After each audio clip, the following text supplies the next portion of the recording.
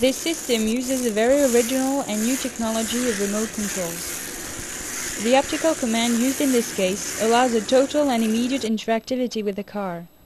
A child only needs to point with his hand where the car must go, and the car will directly go there. This system can be integrated in any kind of toys, a bug, a car, or a mouse. It will always surprise people. Its size can be as small as the design of the toy imposes. It is possible to use this command system either with a visible light, red, blue, green, or with an infrared light, and in this case, the spotlight will not be visible to the eye. The child points with the collimated optical ray the place the car or the bug must reach, and it goes there. It can be used inside or outside, on the floor, on a racetrack, or on a garage toy.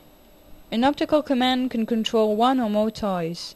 The spotlight color can be associated with a personal car when many children play together on a track.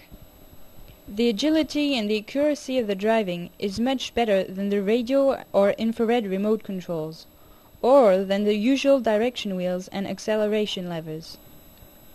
With this command system, there is no more confusion between the right and the left when driving the car. Indeed, with traditional radio or infrared remote controls, when a car turns backwards and faces the user, the commands are reversed. This is particularly difficult to understand for a young child.